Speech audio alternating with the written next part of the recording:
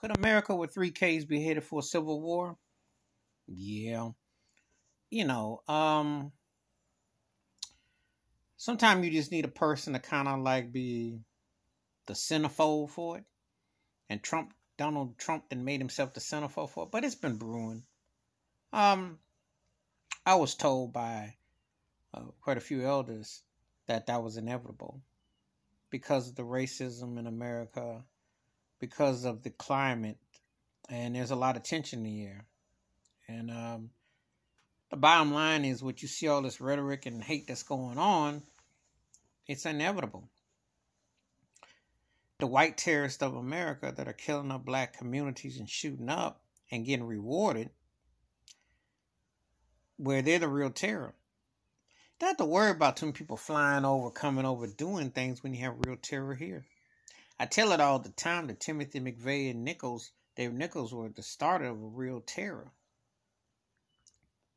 But America was built on that terrorist attack for slavery. And nothing has changed.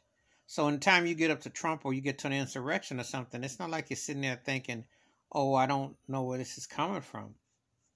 When you spew hate, when you go to Buffalo, New York, Chicago, shooting up places, or you're lynching a jogger like Ahmaud Arbery got lynched,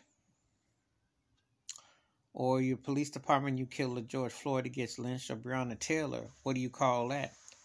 Charlottesville, West Virginia. Good old boys out there protesting what? You know, it's all connected. All those dots are connected. So when you say, could this situation where Trump's Mar-a-Lago estate get raided, start a civil war, it's already a work in progress. It's been started.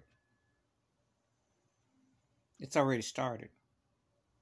You know, you don't have to go looking to see clues. And Dylan Roof kills black folks in that church, and got took to Burger King by the police department. That's a tail part. It's tied in.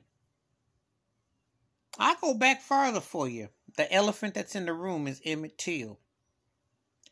None of the presidents have ever sought out any justice for their young man, but films and books and documentaries have been done on him. They can't get nobody convicted. They can't get no conviction. Why is that? Because they don't want to. They don't want to. They'd rather play with the pie in the sky than to bring the birds home from the nest. That's what they'd rather do. Pie in the sky or the birds from the nest. They don't want to draw it where it's supposed to.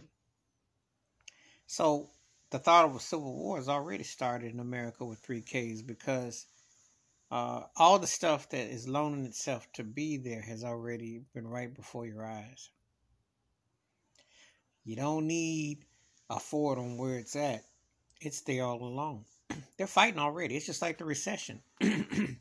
You don't need someone to declare the obvious. You see it before your eyes. Please hit like, subscribe, welcome thoughts and comment.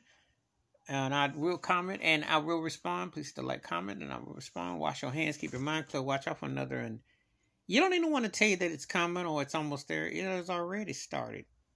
It's just how they go about it from next on. But when they did the insurrection, when they've done killing black folks, when they've had this open privilege thrown in your face, that's letting that's letting you know that, hey, what you gonna do about it?